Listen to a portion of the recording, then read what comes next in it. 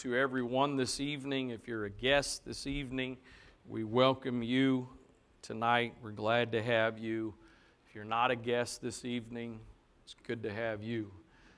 And those of you that are watching us online, we welcome you as a part of this service this evening as well. And as we've sort of been, I guess, gotten into the habit on Thursday nights, if you'd like to give, worship the Lord with your giving this evening, you can do that in the box on the back wall after we are done with service this evening. Would you stand and just kind of refresh, reset here. I feel like we are starting with last Sunday morning. Just the Lord has been doing some very deep things in this congregation, and Sunday evening was a continuation of that, and I feel like tonight is a little bit about not saying everything God is trying to do is done, but I do believe God has done a lot of significant things. There's been a very deep cleansing that has taken place. And I don't know about you, but I don't really want to have to repeat the last week and a half, 2 weeks. Please take this in the most positive way, please. But I sat there that Sunday morning when Brother Herring was preaching, and as the message went on, I began to sit there and go, oh God, I am not looking forward to the next few days. And I was a prophet. While I deeply appreciate all of the clearing of the air, it's not a fun thing, but it's such a needful thing. And I don't know, again, I don't know about you, but I'd rather not have to, kind of go to that extreme again. So I think tonight is kind of a little bit more of sort of like Sunday night and proactive, and how can we continue and maintain. And sometimes we say maintain and that's a negative thing. Other times I think maintain is a positive thing. So read a couple of verses to you and then let you sit down. 1 Corinthians 12 and 12. Paul says, for as the body is one and hath many members, and all the members of that one body, being many, are one body, so also is Christ. And then down to verse 20 says, but now are they many members, yet but one body. They are many members, but one body. We are many members, but we're one body. And part of, and it's not really what I'm going to focus on here this evening, but part of the context of what Paul talks about is with the natural body, it has many different members, but those members are not in competition with one another. And I know that there are some members of our bodies that we can't live without. I mean, you can't live without a heart. You can't live without lungs. There's some things you have, there's some vital organs, but then there are a number of things that, you can live without an arm, you can live without legs, you can live without hair, you can live without, you can live without eyeballs. There's a lot of things you can live without, but none of us are volunteering to get rid of any of those things. And that's because while there may be organs that are vital and other parts that are not vital, the bottom line is this: every part of the body has a purpose. And therefore, because every part has a purpose, it's not threatened by another part of the body's purpose. Boy, if we could ever, and I said we, I didn't say you, I said we, if we could ever truly make peace with who you are and who I am in the body, there's no telling where God could ultimately take us. Because as long as we're sitting here comparing ourselves among ourselves and judging ourselves by ourselves and threatened by each other, there is a cap on what God can do. Praise God. Father, thank you for your presence that we feel in this place tonight. Thank you for the privilege and the opportunity of being here. Thank you for your sweet touch that's been in this place this evening. God, I pray now, Lord, you've been doing some wonderful things. They're not enjoyable, pleasant things, but you've been doing some great things, some deep things in our hearts, individually and in this body collectively for a while, but especially this last week and a half. God, you've been digging and cleansing and renewing and refreshing. And so I pray that tonight you would continue that work. You would speak tonight what we need to hear to help us stay on the right path and continue on that path. In Jesus' name, amen. God bless you. You may be seated. So that's kind of just the intro, foundational intro. Psalms 133 and verse number 1 says this: Behold how good and how pleasant it is for brethren to dwell together in unity. It is like the precious ointment upon the head that ran down upon the beard, even Aaron's beard, that went down to the skirts of his garments, as the dew of Hermon, and as the dew that descended upon the mountains of Zion. For there the Lord commanded the blessing, even life evermore. The Message Bible says it this way: how wonderful, how beautiful when brothers and sisters get along. Any moms and dads with multiple kids in the house feel that way? It's like costly anointing oil flowing down head and beard, flowing down Aaron's beard, flowing down the collar of his priestly robes. It's like the dew of Mount Hermon flowing down the slopes of Zion. Yes, that's where God commands the blessing, ordains eternal life. And then the Passion Translation says it this way: how truly wonderful and delightful it is to see brothers and sisters living together in sweet unity. It's as precious as the sacred scented oil flowing from the head of the high priest Aaron, dripping down upon his beard and running all the way down to the hem of his priestly robes. This harmony can be compared to the dew dripping from Mount Hermon, which flows down upon the hills of Zion. Indeed, that is where Yahweh has decreed His blessings will be found, the promises of life forevermore. How good and how pleasant it is for brethren to dwell together in unity.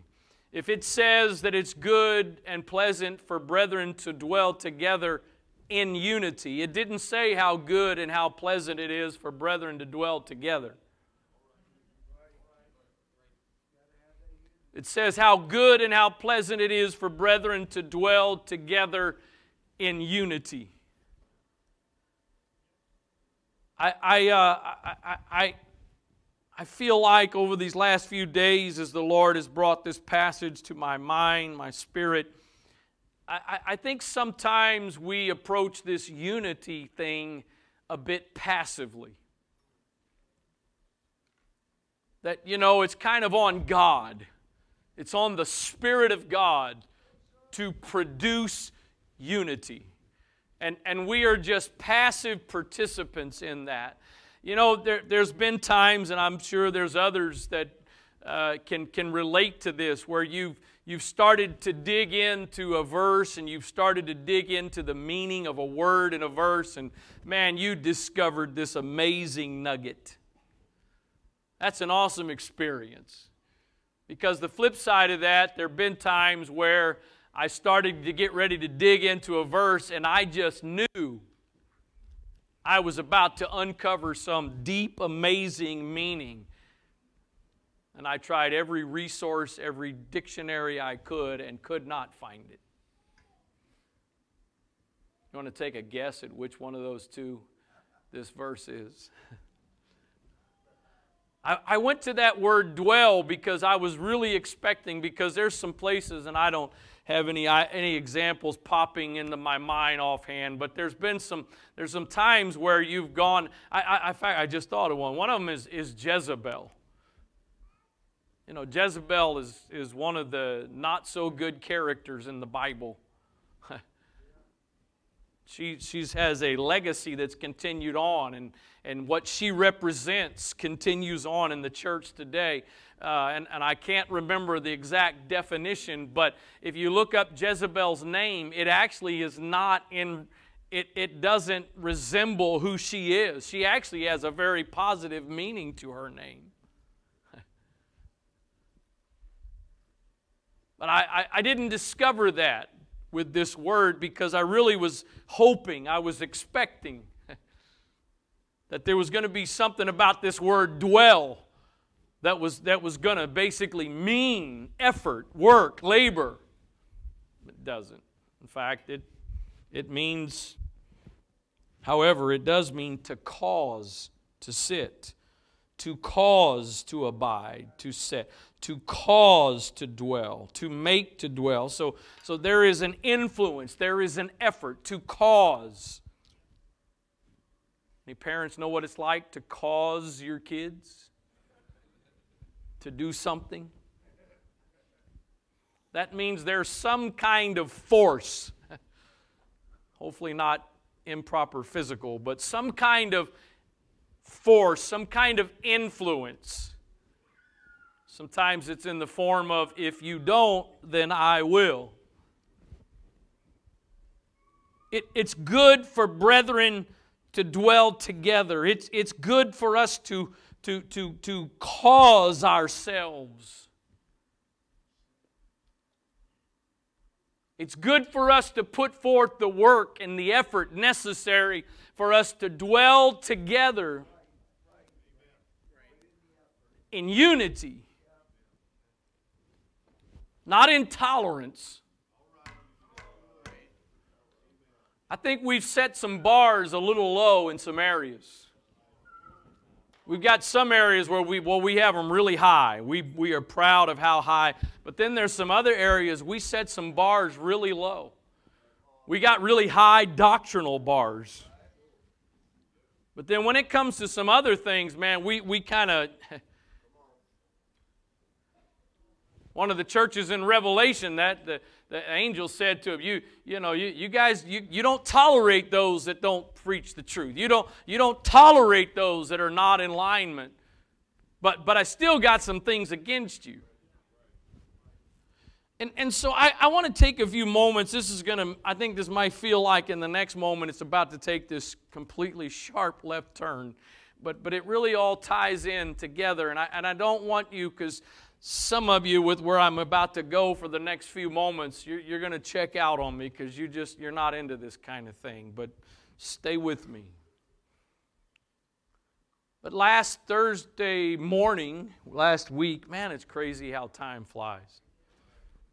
Last Thursday morning at our district ministers retreat, Brother Raymond Woodward was our speaker this year, and some of you at least know that name from Grow and the selfie series that we have as a part of our Grow discipleship process. And so, great teacher, and so he touched on some things on Thursday morning, and he went kind of way in depth. And I'm gonna kind of give you a really quick breeze over of it, and I really, just being honest with you, I really struggle whenever I do something similar to what somebody else has done, because I've tried that a few times in the past intentionally, and it's miserably failed. So I have PTSD. But there was some things as he was kind of talking, and then I don't remember exactly what point this Psalms 133 began to kind of roll around in my spirit, but in connection with this. And so how many of you have done colors so far? How many of you have done the colors personality test? That's a pretty decent percentage. So I didn't really know this. I think it gets mentioned in colors, but I mean, we're talking a couple of thousand years now at least that there's been this interest in personality types, and apparently all the way back to can't even say it. Hippocrates, is that right? Hippocrates. That he actually identified 4 basic and melancholy, whatever all those things are, but here we are, a couple thousand years later, and oh my goodness, technology is great when it works. It's very frustrating when it doesn't work. So I just need to give it up. But brother Woodward took really almost the whole morning, 2 sessions, kind of going through this and then some other stuff. But he kind of went through, and for those that maybe, I mean, we kind of did initial personality. He kind of took the two axes there, the vertical and the horizontal, and without any of the writing up there. Now you're all cheating because I have it all up there. You kind of put a dot on the vertical line, tasks versus relationships. So whichever side of that you're more on. He used some great examples. I'll just repeat his examples. I'm going to be a copycat here for a few moments.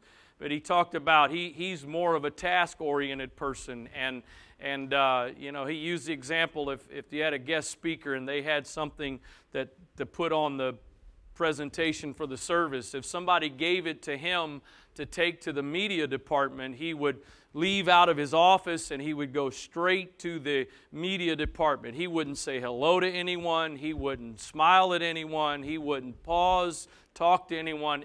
He's got a job to do. And then he used his assistant pastor, who's now the pastor there. He said if he was to have the same job, by the time he got, because you have to go through the foyer, he said, to get from his office to the media department. When he got to the foyer and all the people are walking in for service and stuff, he would start greeting people, talking to people, meeting new people, kissing babies, and all this stuff. And then it'd be service time, and the thing would have never gotten to the media department.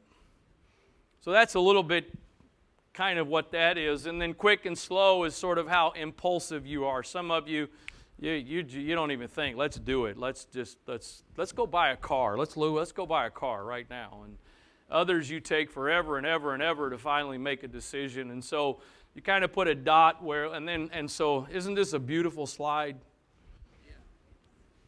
Jalen put that together. Great job. Took notes and put that all together. And so he added, so kind of more basic is the populars, the peacefuls, the perfects, and the powerfuls. And those correlate to the other 4 personality types that I can never remember that sound way more boring. I mean, who wants to be called melancholy? And so he took, and it's a little bit challenging to see here, but he correlated the colors. So in the bottom right, you've got the oranges, then you've got the blues, then you've got the golds, then you have the greens.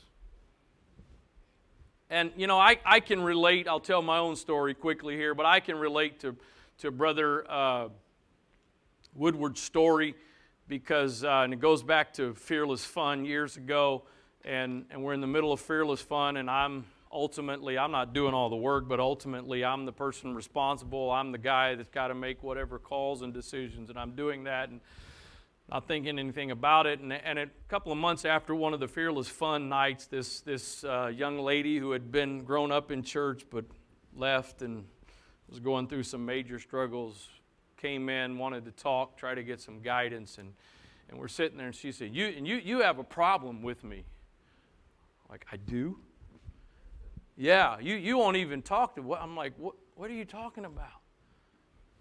And so she begins to tell me about coming to Fearless Fun, and I walked right by her and did not stop and speak to her. I said, you know, first of all, I don't remember that. But secondly, there's a really good chance I was probably in the middle of having to do something.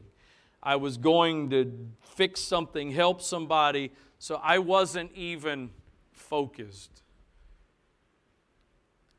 And so we have, and I'm not trying to get bogged down in this, but let me just, so we'll start with the populars, and the strength is enthusiasm, weakness is impulsive, the desire is to have fun. Hence the oranges. The peacefuls, their strength is people skills, their weakness is reluctant to commit, their desire is to have peace. Let's all just be at peace. The perfects, that's not that they are perfect. And that's the category I'm in, so I'm not casting stones. I can tell you I am far from perfect. But we live under this weight of trying to be perfect. The perfect strength is accuracy. Their weakness is too thorough. Their desire is excellence. And then the powerfuls, their strength is initiative. Their weakness is insensitive. Their desire is control. Of course, those of you that have done real colors know you basically have a dominant one and then a secondary one. And I think for a number of us, our secondary is on the opposite side, the same top or bottom. So for me, if you haven't done real colors yet, I'm giving it away. But I am orange, or excuse me, I'm not orange. I'm anything but orange. I am gold and I am green. And thankfully, my better half is orange and blue. So there is a great balance. And so here's where I'm getting at. So you kind of, when we did this, you were supposed to kind of put a dot on the horizontal and the vertical line, kind of depending how much to the extreme of those things you were. There is, and the thing I'm trying to do, I love it when you have stuff you're supposed to be able to do and you can't get it to work. But I wanted to be able to, I wanted to draw a circle right around where those two axes cross. Because at that specific intersection is Jesus. He is the absolute perfect balance of it all. The rest of us, not so much. And the problem is this: the golds can really drive the oranges crazy. I don't know why the oranges would ever drive the golds crazy. No, excuse me. I'm getting myself confused. Yeah, I think the oranges can really drive the golds crazy. I don't know how the oranges cannot be fully appreciative of us golds and the order and rigidity we bring to a chaotic world. Sister Angie says no color bashing. So, but that's the problem is we do okay with those that are like us. But we struggle with those that are not like us. And if we're going to dwell together in unity, if we're going to dwell together, we've got to be more intentional, more on purpose with how we react and respond to each other that's not like us. Because the beauty is we are one body. And all members of the same body. And every member is needed in the body. I've heard Brother Woodward say this a while back on one of his messages I was watching, but he repeated it last week. And that is, before marriage, opposites attract.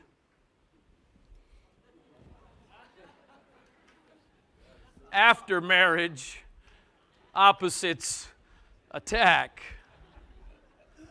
Before marriage, it's a wonderful thing that one of you is neat and tidy and everything's in order and the other person not so much. That's okay when you're not living together. I'm not going to throw anybody under the bus here. But you walk into our closet and one side is neat, orderly, rarely ever anything on the floor. The other side, not so much. You know what an interesting thing is? When relationships are healthy, those things don't bother us. We get a really good feel for the health of our relationships when stuff starts to eat on us. When you some of you Sunday school, I think that'd be a good one. You walk in and somebody was supposed to have done some prep and they're an orange. They haven't done their job yet. In fact, they're not even there yet. I mean, it's an hour and a half until all this starts. Where are they? You know what? When things are good, no big deal. You just fill in. It's when things are not going great, when relationships, when we're not dwelling together in unity, that becomes a source of contention. When I've heard it kind of in different ways, but you know, the story of Mary and Martha, and Mary is sitting at Jesus' feet, fellowshipping and enjoying her time of fellowship, and Martha is in the kitchen, and she's preparing everything for the guests and getting ready, and she comes to Jesus. You know, and Lord, you need to send her into the kitchen. Of course, the Lord responds, and this is the part I usually, we tend to focus on. The Lord responds and says, Martha, you are cumbered about much serving. Sort of a shame on you. But somebody needed to do it. Somebody needed to be showing hospitality for the guests. Somebody needed to be fixing some food. So you can't tell me that what Martha was doing was the wrong thing. But I think what is indicated by Martha's attitude is she had not been spending enough time in fellowship, and so her service, I've said it before, just be transparent with you, I've shared this before, but there's been times, and I don't do as much for different reasons I used to do, but I used to be a little more involved on a regular basis and trying to help around the yard and things outside, and when I'm in a good place, you should hear some of the messages I have preached on that John Deere tractor. I mean, some of the greatest messages I've ever preached have been on that John Deere tractor. I know the best solos I've ever sung have been on there.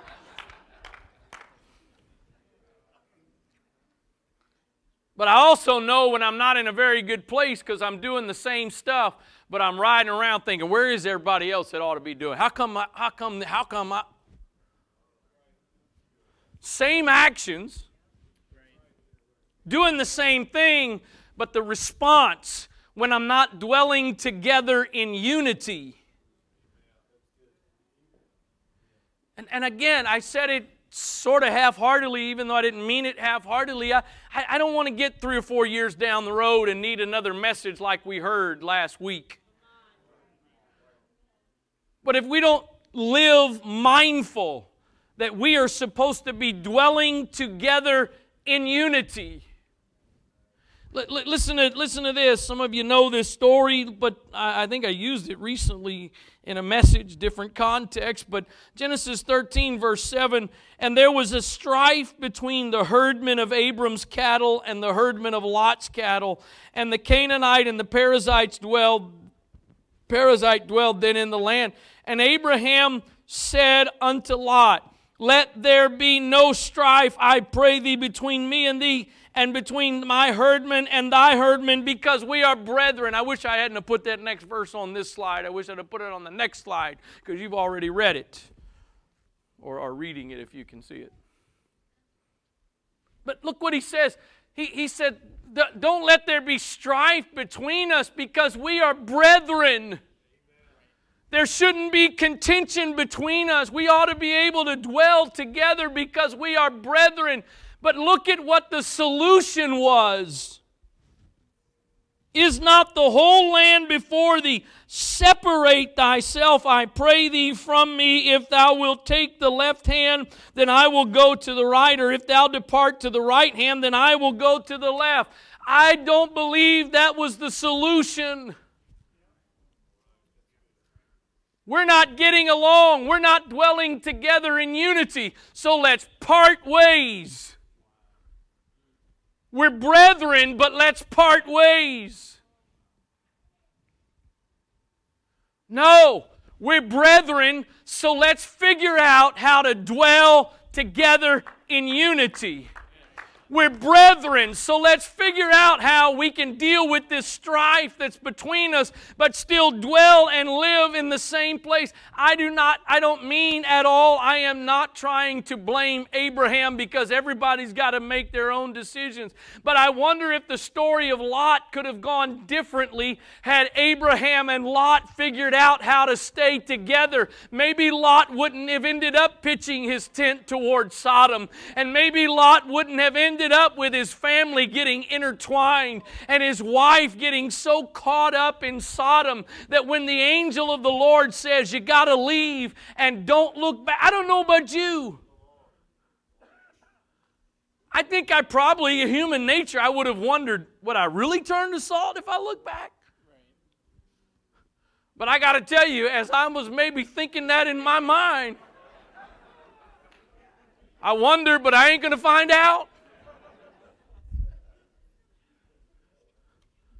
Lot's wife had gotten so intertwined, she was willing to risk it. In fact, it seems like she almost couldn't help herself.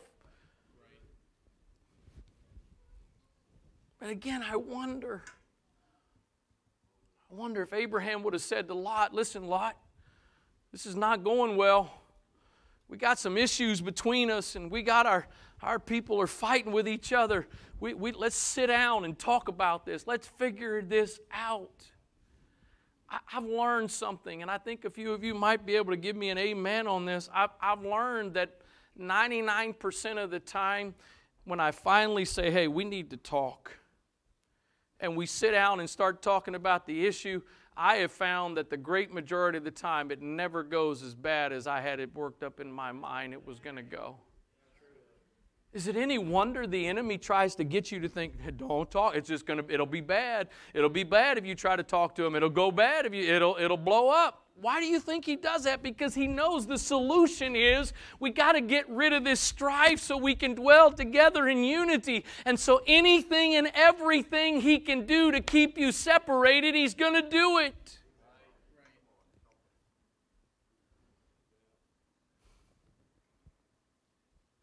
I'll say this. I'm going to try to say this in the Holy Ghost, but I may be just saying it as the pastor that loves you. There's some families, there's some folks, hopefully they're listening or will listen, will watch. There's some families in this church that all of you are in church, but you've decided to make up your minds. We're just going to part ways because that's not the will of God. That's part of what I meant a few moments ago when I said we set the bar low. Bless God, you better be baptized in Jesus' name, filled with the Holy Ghost and all this stuff. But, it's okay if families can't get along. I'm talking about Holy Ghost filled people. I'm not talking about, bottom line is some of you get along better with your unsaved family than you do with your saved family.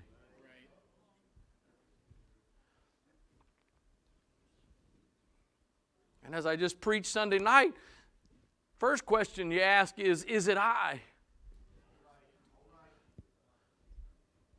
And you know what? I think that's, when you're dealing with parent and children stuff, that's really tough on the parents. Because we know it's never the parents at fault. Parents never make, isn't that right? Mile and Kirby, come on, help me out. Help me. I need a little help here. Parents never mishandle things. Parents never misspeak. Again, as my dad would say, just in case you're missing it, sarcasm alert. I do not mean any of that.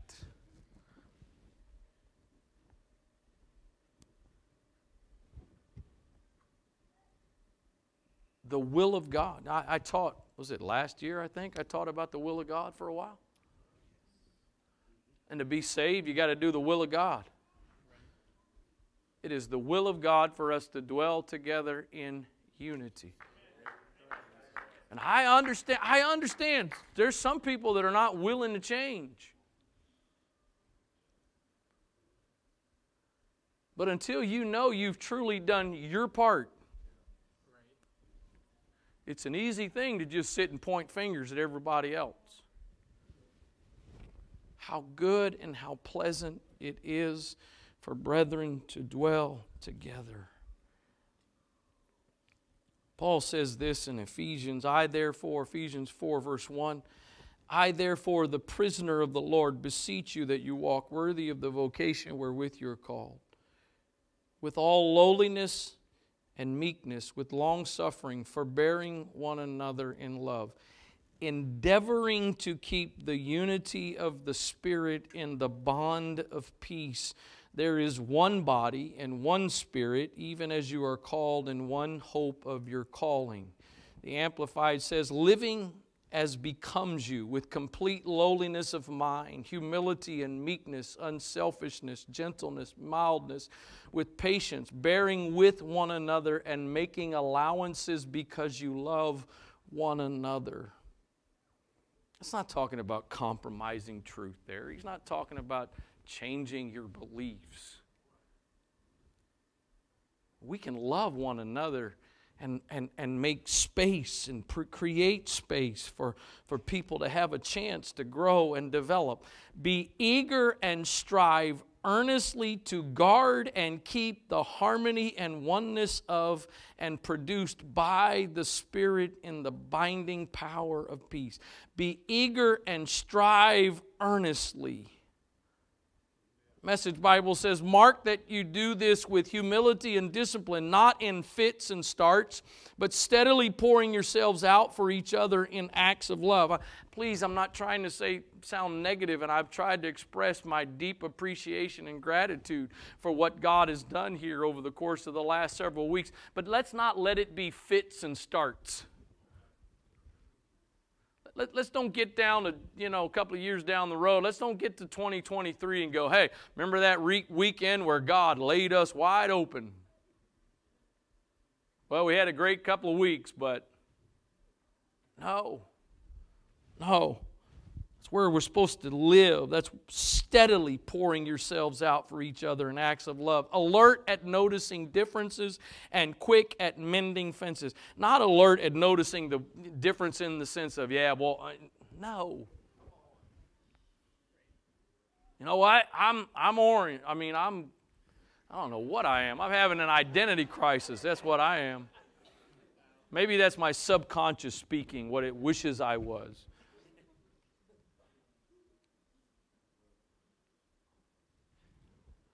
Being mindful. We've got different strengths. We've got different weaknesses. Intentionally done by God so that we can complement each other, not criticize each other. And then the Passion Translation says, with tender humility and quiet patience, always demonstrate gentleness and generous love toward one another, especially toward those who may try your patience. Let's do that one again. Tender humility and quiet patience always demonstrate gentleness and generous love toward one another, especially toward those who may try your patience. Those that try our patience are the ones we're supposed to be putting the most effort for, most mindful of,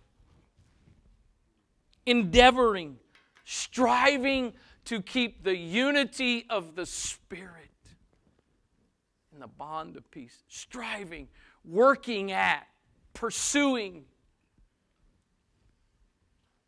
Imagine what we could become if we would truly let that get a hold of us. That rather than those moments where we see issues or flaws or somebody's mistakes and we want to jump on it. Yeah. If our reaction was, okay, we got an issue, we got a problem here, but how can we deal with this to maintain the unity? How can we deal with this to preserve peace? How can we deal with this to make sure that we stay one? Not how can I start texting my friends and tell them. Not how can I get on the phone with my buddies and start gossiping. You know what? There's too many of us that are gossips and don't know it. I'm not trying to, I want the unity of the Spirit preserved. Chances are, if you're talking about somebody that's not present, there's a really good chance, if it's not positive, then it's gossip.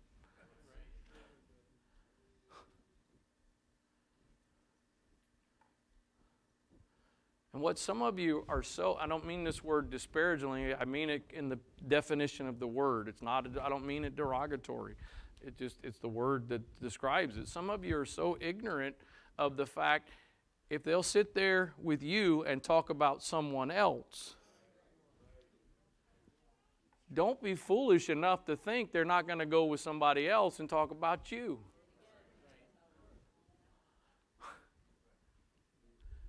Endeavoring to keep the unity of the Spirit.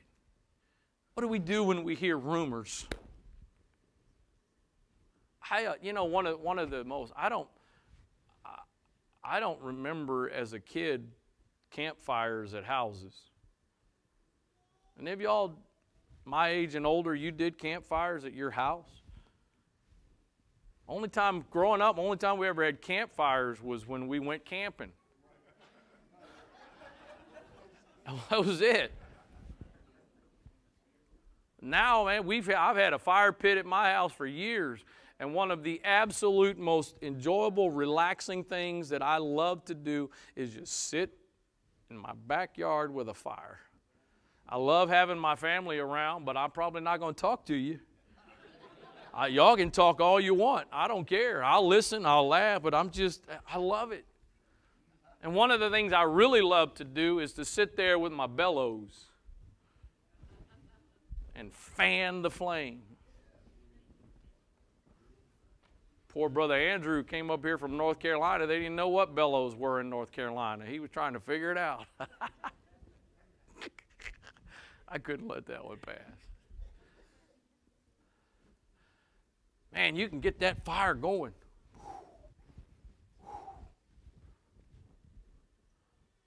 What do we do when we hear about somebody's flaws or mistakes? Do we get our bellows out or do we get our fire extinguisher out? The problem is, I'm talking about dwelling together in unity. I'm talking about endeavoring to keep the unity of the Spirit. The problem is, we're quick to pass information along. We're not sure if it's true or not. You know what I heard about so-and-so? I don't know if this, but I heard that, they did such and such. And then we find out that we were actually wrong. But do we take the time to go back through the inventory? Uh-oh. Let me see who all did I tell that to. So now we're resolved. We know, and now we think better of that person, but now we've left.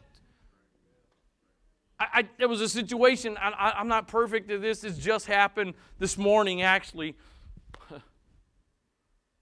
There's a situation I was sharing with my wife that I was struggling a bit about in the last week or so.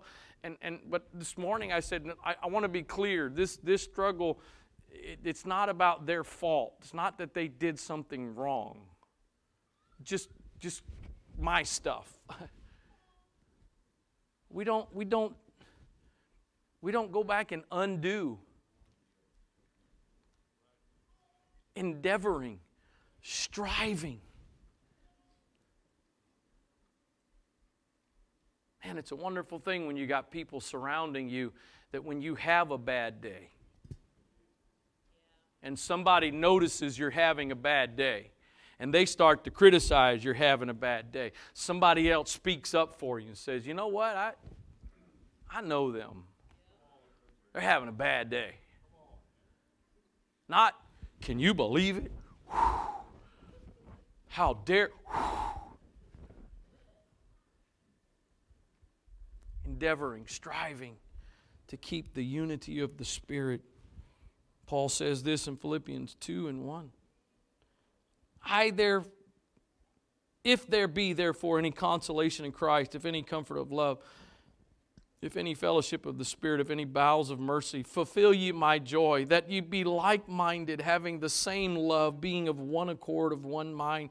Let nothing be done through strife or vainglory, but in lowliness of mind, let each esteem other better than themselves. Look not every man on his own things, but every man also on the things of others. Let this mind be in you, which was also in Christ Jesus, who being in the form of God, thought it not robbery to be equal with God, but made himself of no reputation, and took upon him the form of a servant, and was made in the likeness of men. And being found in fashion as a man, he humbled himself and became obedient unto death, even the death of the cross. Wherefore God also hath highly exalted him, and given him a name which is above every name. I think the Passion Translation is competing these days with the Message Bible, so here we go. I'm asking you, my friends, that you be joined together in perfect unity with one heart, one passion, and united in one love. Walk together with one harmonious purpose, and you will fill my heart with unbounded joy. I think it stands to reason that Paul is saying this to the church at Philippi because there's not this. Why would he be asking them to be joined together in perfect unity if they were already in perfect unity?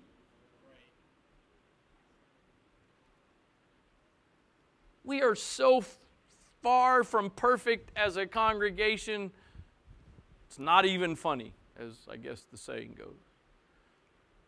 I know many of you have been through it. We did it in here pre-COVID one night, but then others of you have attended it. My session of Welcome to Antioch is who we are. That's the session. And I intentionally chose that, and a big focus in that lesson is pointing out the fact we are not perfect. And especially for the new people, I want to tell you right up front, as the pastor, we are not perfect.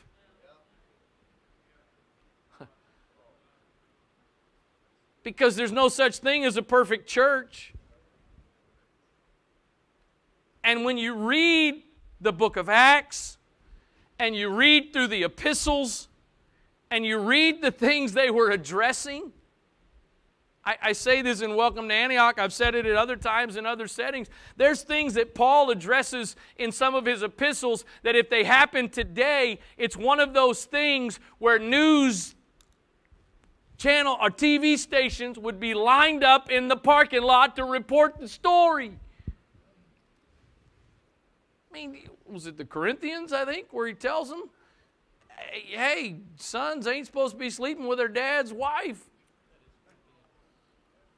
I'm assuming it was the way it's said, I'm assuming it means a stepmother, I guess. I mean, either one of them's wrong. Can you imagine what happened if that word gets out? And that's what Paul was dealing with. Every now and then I just remind myself of what the apostles dealt with, and I feel a little bit better. But he says, I'm asking you, Antioch Central, I'm asking you, I'm appealing to you that we be joined together in perfect unity with one heart, one passion, and united in one love. Walk together with one harmonious purpose, and you will fill my heart with unbounded joy.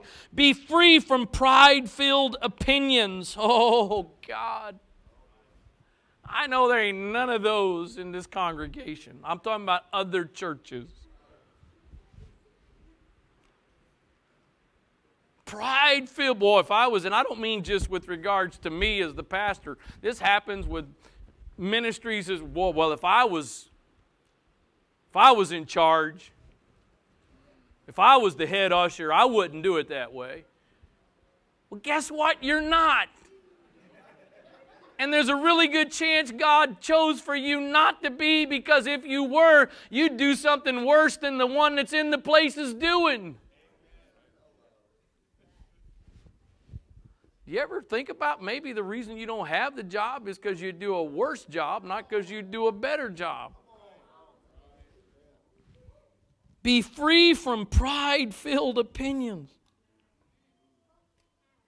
Can you imagine Sister Angie, Brother Isaac, Brother and Sister Spriggs, and Brother McGurk, and I know I'm missing some ministry leaders, ministry department heads.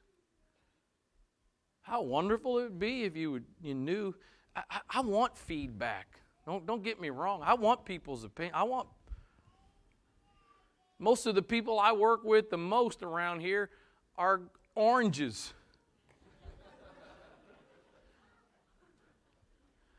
I guess, and the number of them that I work with, I guess God's trying to show me how stubborn and hard-headed I am. Because it's not just one or two. I'm married to one. I work with a bunch of them. I don't want people just to see things my way. There's no, I want different perspective. But there's an attitude and a spirit with which that can be done in the right way. How wonderful would it be for those in roles of leadership to not have to walk around worried about the people they're leading with pride-filled opinions.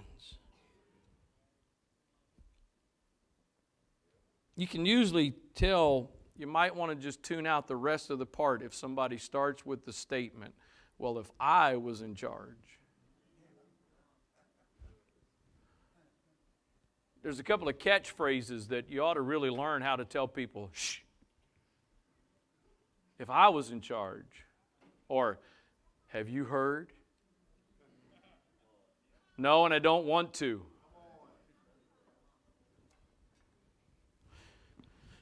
For they will only harm your cherished unity. Don't allow self-promotion to hide in your hearts, but in authentic humility, put others first and view others as more important than yourself.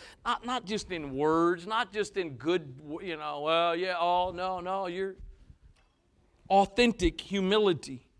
Abandon every display of selfishness. Possess greater concern for what matters to others instead of your own interests. And consider the example that Jesus, the Anointed One, has set before us. Let His mindset become your motivation. He existed in the form of God, yet He gave no thought to seizing equality with God as His supreme prize. Instead, He emptied Himself of His outward glory by reducing Himself to the form of a lowly servant. He became human. He humbled Himself and became vulnerable, choosing to be revealed as a man, and was obedient. He was a perfect example even in His death, a criminal's death by crucifixion.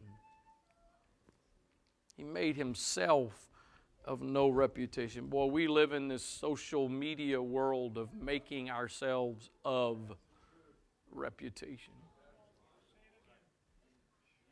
I scroll through Facebook and Instagram sometimes, and I have both of them. I'm not a social media basher. There's a lot of negative on them. There's a lot of junk, but then there's some things that are positive and enjoyable as well. But it cracks me up, these pictures of, these preachers, pastors that post these pictures of themselves like in the pulpit.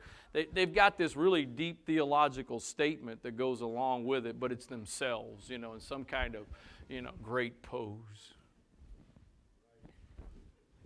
What is this all about?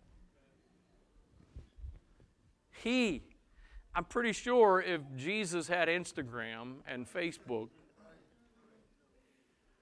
if Jesus had Instagram and Facebook, we know this is how it would have been working. They'd have brought those 5 loaves and 2 fishes. And he said, Peter, here, take my phone. Make sure you get some pictures of this.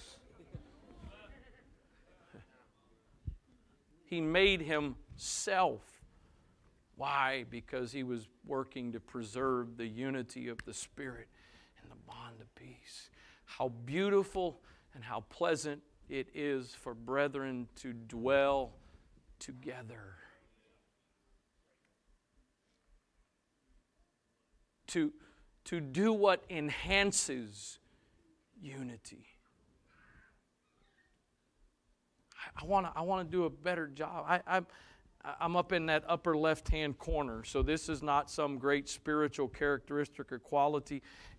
I think it's just part of my personality. I don't pop off at the mouth. Some of you, I mean this sincerely, and hear me because I'm going to say the other side of the coin. Some of you, your issue is you speak too quickly. Others of us we don't speak quickly enough. And both of them can have consequences. There's been times I feel like as a husband and as a dad, there are some things I should have said, especially some positive, encouraging things I should have said, but my personality, my nature is just to stay quiet.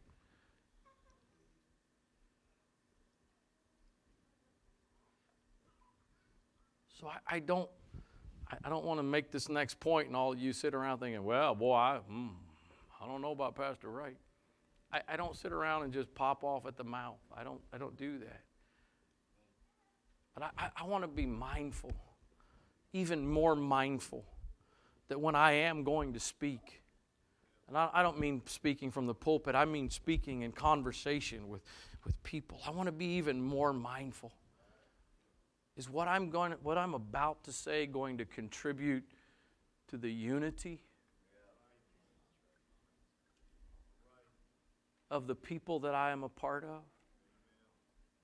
Is it going to contribute to the brethren dwelling together in unity, or is it going to contribute to division, separation, issues? Endeavoring, striving, working to keep the unity of the Spirit.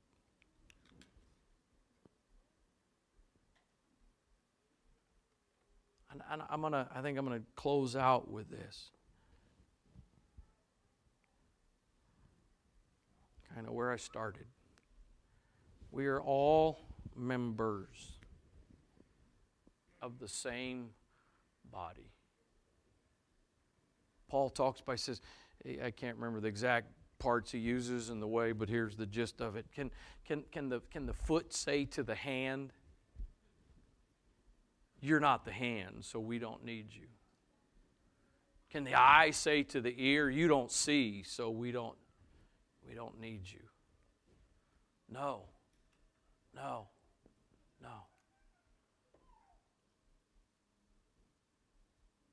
I've struggled with it. Thank God I'm doing better than I've ever done before. I'd love to tell you it's absolutely never an issue anymore. I'd be lying.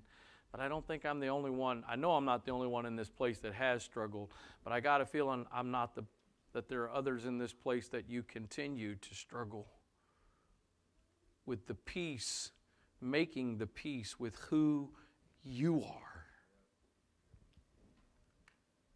I've heard, I'm not going to call names, but I've heard it over the course of the last couple of years. People, well, so-and-so, it's all their names, always getting called. They're always out in front. They're always.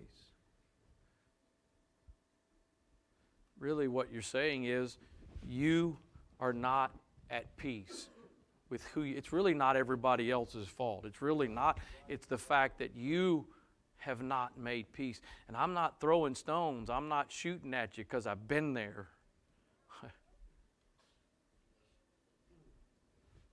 Your job is not to be somebody else, and somebody else's job is not to be you.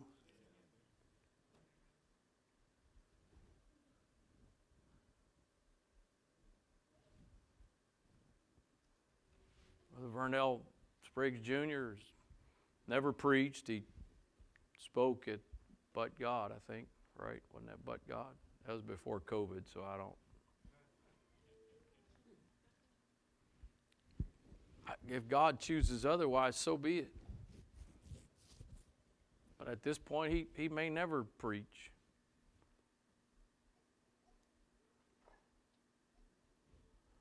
So if he's going to compare his success and accomplishments to me or somebody else, it's not the proper comparison. Because here's the bottom line, folks. The only thing you're supposed to compare to is what is the will of God for you.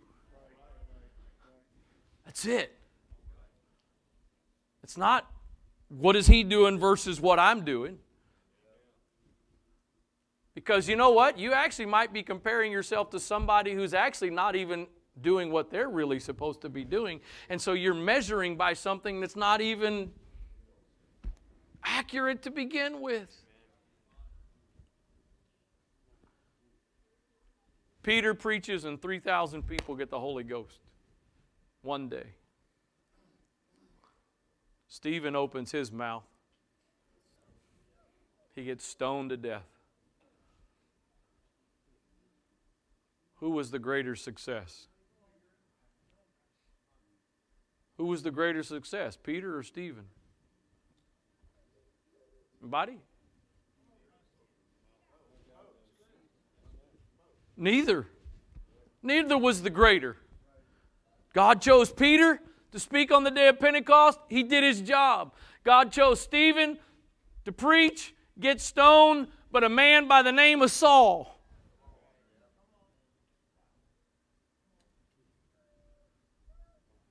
You know what? It'd be so cool if in the next whatever time you got left at Anne Arundel, how many students are at Anne Arundel? Anybody know? Roughly a couple thousand, I'm assuming. I mean, if 1,000 plus students got the Holy Ghost, got baptized in the next, wouldn't that be awesome? You would be the man. Whew. But what if, in the time you got left at Anne Arundel, no one else, I think you've already been impactful in some people doing this, but let's just say for the rest of the time there, no one else comes to church, no one else gets baptized, no one else gets the Holy Ghost. But what you don't know is that there's somebody that's been watching you, hearing you, and a seed gets sown into them, and at some point down the road, they impact thousands.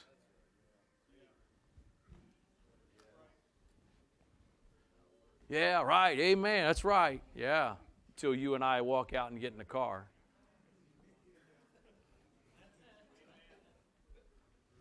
Until we see the next post on social media. Endeavoring to keep the unity of the Spirit. How good and pleasant it is to work together. Again, that word dwell, I wish it meant work together. It doesn't. So I'm paraphrasing. How good and how pleasant it is for brethren and sisters to work together, to be in unity. Father, I thank you again for all that you've been doing. Obviously, you're always working. Even if we can't see it, even if we don't feel it, you're working. But Lord, over the course of the last several months, and especially this last week and a half, you've been doing some very significant, deep things.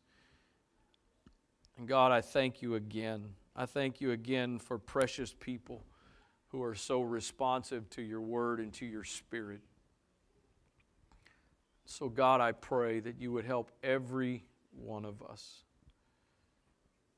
that we would endeavor that the things you've been doing, and I don't think you're done, Lord. There's always more that can happen, more that can be worked on. But I pray that as you continue working, that you would help us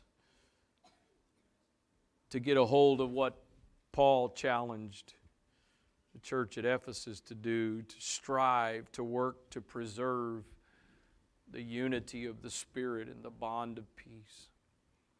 We want that oil to flow down. We want those blessings to flow that are the result of dwelling together in unity.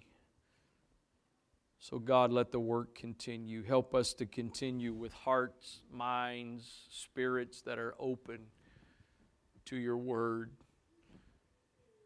God, not just open to hear the things that we like and we enjoy, but those things that you may need to continue to say to us, or things you may need to say in the future that are words of course correction, adjustment. In the name of Jesus Christ, in Jesus' name, amen.